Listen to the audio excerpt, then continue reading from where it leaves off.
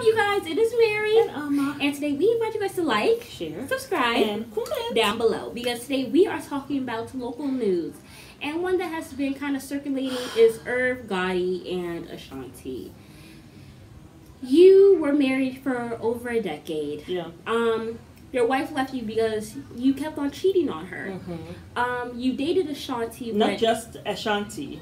Not just with, although the wife did say that they were legally separated when he was dating Ashanti. Yes, so they dated when he was legally married. Now, Fat Joe also went on when there. When he was legally separated. Yes. They dated, yeah. Fat Joe, it was a rumor. Nobody really knew for sure. But yes. Fat Joe did say that he never saw them like that. He didn't even know that they were like that together, whatever. So obviously it was a relationship that was hush-hush or whatever. Exactly. Irv Gotti went on to Drink Champs, and he basically was talking and bad-mouthing Ashanti, said a bunch of stuff that I thought was really out of pocket, out of line for somebody who had been with her 20 years ago. Yeah. It's giving... She was the best I ever had in my life, and I have never had a young tenderoni like that again in my life. So, yeah. The way she looked at me. You and know? she looked at you like that, probably because she was 21 and you were 32.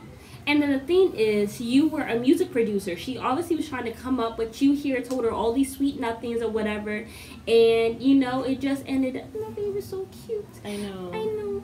But, yeah. So we have a beautiful view in front of us, you all. Yeah. So we just keep on looking at the people and all that. Anywho. But yeah, so it was just like, you know, she dated you or whatever, stuff like that. And then you went on there to say that she ran like a cockroach when they came and raided Murder Inc., which is the brand that she was signed to, where she was making all those songs, Happy, whatever. Yeah.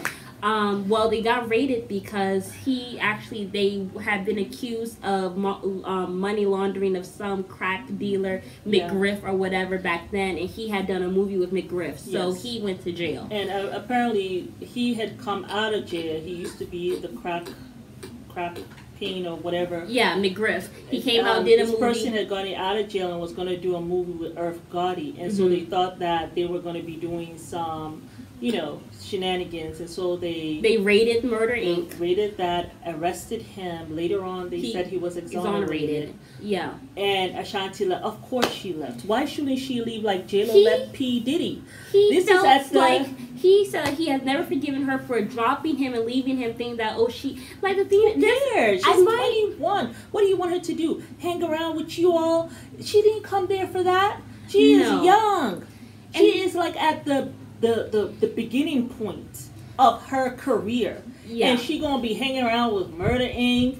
and whatever while your place get raided. And then my thing is, you guys gotta set yourself up because your company is called Murder Inc. Like I just thought it was just degeneracy. Yeah. Like, you want her to sit here, and this is my issue with grown men who go and date young women. You guys have this little fantasy in your head that because they're young, they're just going to be with you and be your ride or die. Your ride or die should have been your wife that you were cheating on all along. Exactly. That's who your ride or die should have been. But you wanted Ashanti, who was young, vibrant, who had just started her career, to be there with your ride or die, like Bobby and Whitney, trying to see what's going on and all this stuff. I can see why she ran away. You said like a cockroach, but which I thought was a colorist joke. Well, I guess your tale was in jail like a cockroach. So I guess it takes one cockroach to know another, how another one look or how another one run. Yeah, exactly. But you know, I think what it is. This is what it is. This is the stuff. Tell them, sister. What I got a problem with. When a 20-something-year-old is dating a 30-something-year-old, and I know from experience, let me tell you something. That 30-year-old cannot do nothing for that man. And if it's a man who was cheating like you, Irv Gotti, you were in everybody else's VV, let me tell you something. At that age that you dated Ashanti, I doubt if he was coming up without some Viagra. At that age. Because for a man, usually in the 30s, it starts to go down. It can't work very well. Now, yes, you would say you all created that in the shower. No. This is what actually happened, because he said that song Happy was created in the shower. But this was after he had sex with her. He is in the shower, not with her. He's in the shower by himself. He obviously is mad happy. You know, I just got this young tenderoni. You know, I just got myself off. You know, she's probably in the bed like, what the hell is going on? Why am I here? You're there. You there jamming. I'm real happy. Cheat on my wife, all this stuff. Then you call your man up in the shower.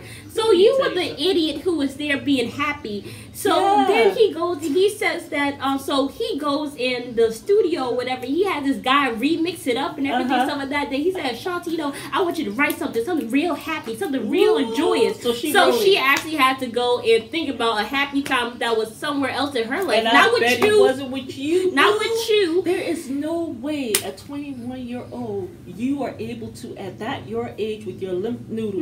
There is no way that you are able to satisfy her. No 21-year-old who's with an older man is enjoying herself. But she is not getting off. None of that. She will be saying, ooh, ooh, baby, baby. All that stuff. She'll be making all the groaning noise. Just because a woman makes noise. But that don't mean that she got off. Not at all. And then they thinking that they really did something. They really be thinking they did something. You didn't do a damn thing. Yes, maybe your ass was happy that you got a young Tenderoni. But I bet you she went to her girlfriend's award. This man can't do shit. He was so lazy. Happy he was in the shower. I'm just sitting down there rolling my eyes. And I bet you those girlfriends, they sat together laughing. And laughed at you. He even made a song called Happy Girl. That's how happy he was. Look, when he goes woo woo woo on the record, is that the time you put the booze on him? What time was that in the record? I bet they laughed their tails off about it. And that's why as soon as she got another young buck, because Nelly younger than you. He was quite young. He was able to satisfy her, okay? Yes. It's getting hot in here, so take off all your clothes. Okay? He was able to put the boob on her. You better ask somebody. That's why he was about you. Then this fool literally had the nerve to say that. And then this fool had the nerve to say, God wanted me to know. Let me tell you how I found out about Nelly and Ashanti. So he go, stop calling God your foolishness for real. I guess he was sitting there on their foolishness. So the way I found out was because I'm watching the NBA game. I love sports. And guess what I hear? There's a commotion going on. This is him talking about the NBA stuff. There's a commotion going on. Nelly just walked in with Ashanti. That's how God wanted me to know. God, you is a fool. This man, he got some kind of God complex. I made Ashanti about how he created her, or he made her, or some. Or did God give her the talent and directed her to for you to produce it? Because you know what I'm gonna call this. I'm gonna call this, apart from what we're gonna call name the title, but this is what I'm gonna call this. This is ingratitude. Yeah. This is what ingratitude looks like. You and Ashanti did some wonderful things together. Like music-wise only. Yes. Okay? Because you didn't do a damn thing for that 21-year-old. Young 20-year-old. You didn't do a damn thing for her to be happy with you physically. Bruh, you better shut the hell up. I mean, and when your weeds all over the place, there's no way it's able to be strong.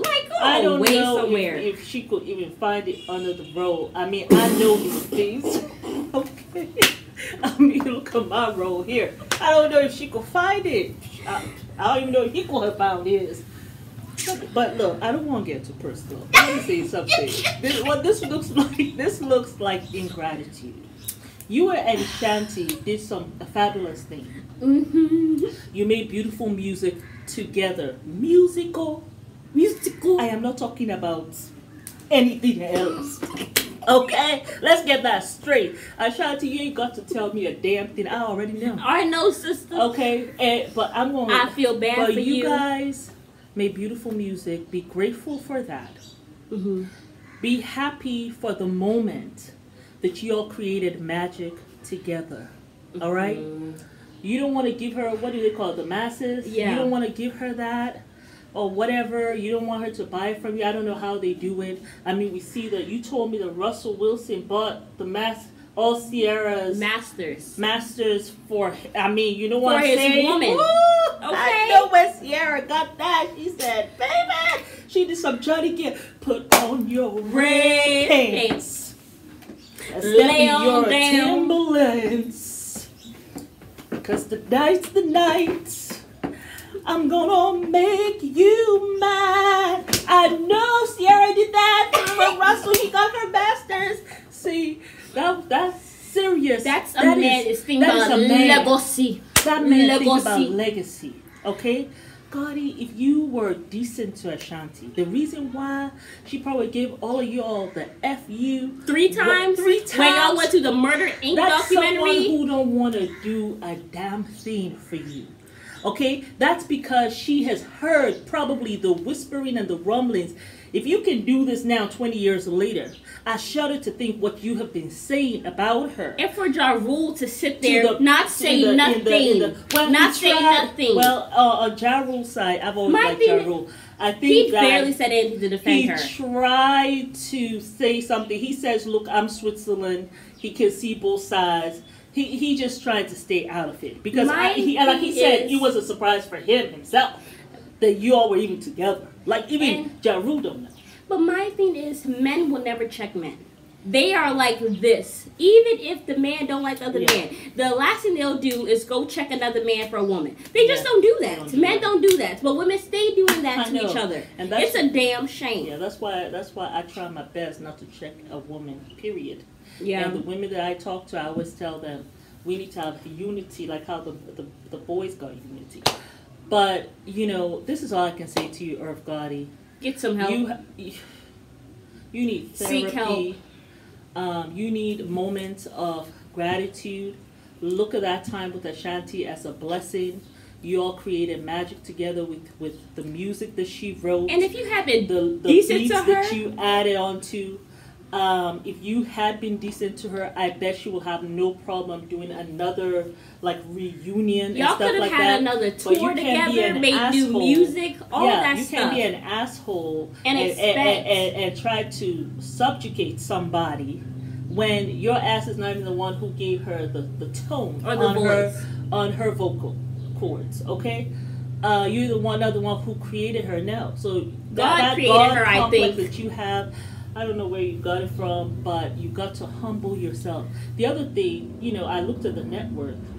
His net worth is $14 million, and which is something to be grateful for. Now hers is $20 million. Yeah, I'm sure it is because she's the talent. Well, wherever she goes, she gonna make money. Ja Rule's is $4 million.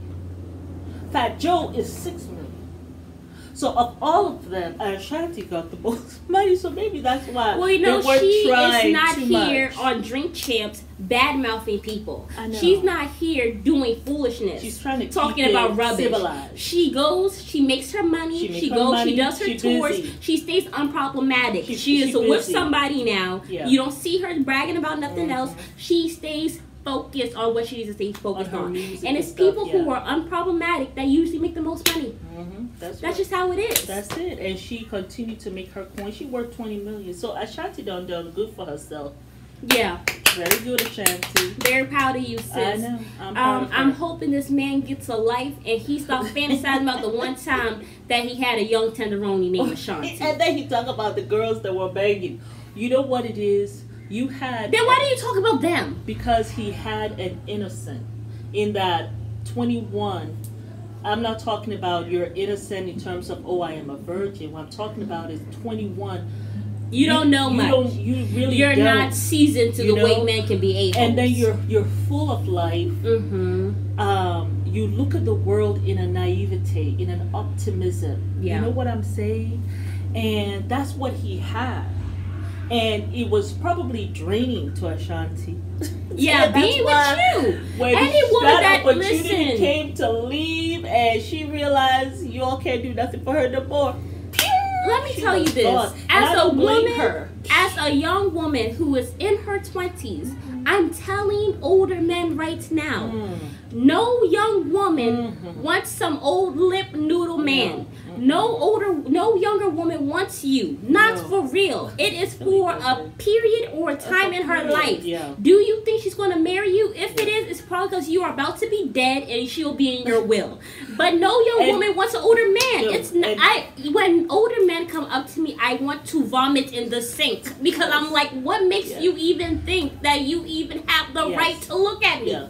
I go away. For me, when I was that age, okay, I thought it was disgusting. I'm just like, because I think I dated mostly older men when I was very young, but they had to come with something more than, and all of them have money.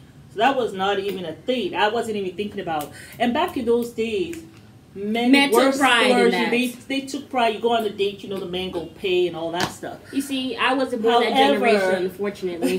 However, you know what I'm saying? Those men had to bring something for me to look at them. They had to bring like some kind of wisdom, some kind of character, something that I was working on myself personally. Mm-hmm. You know what? They had to bring that to the table, something that I could look up to them about and respect them about.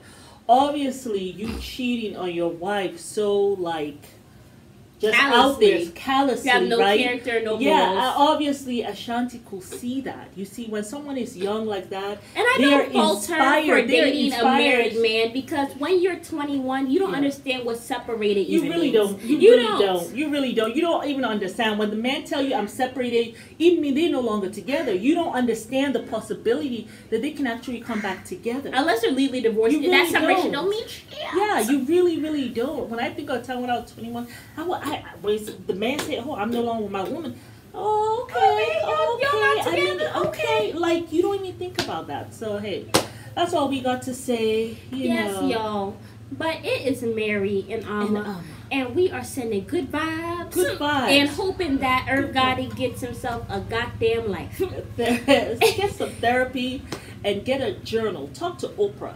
Yes, and Ashanti, get your writes down, sis. yes, Oprah writes down 5 things that she has to be grateful about every day. Mm-hmm. You need to start doing that, Gotti. If you start doing that, maybe you can look around and see what to be thankful for. Okay? Big facts. But yes, y'all, we want to thank all of our subscribers, everybody who listens to us, everybody who makes it to the end, everybody who watches even 5 minutes. And thank you guys for just listening to us, supporting us, and subscribing to us. Yes. So we invite you guys to like, subscribe, share, and comment down below.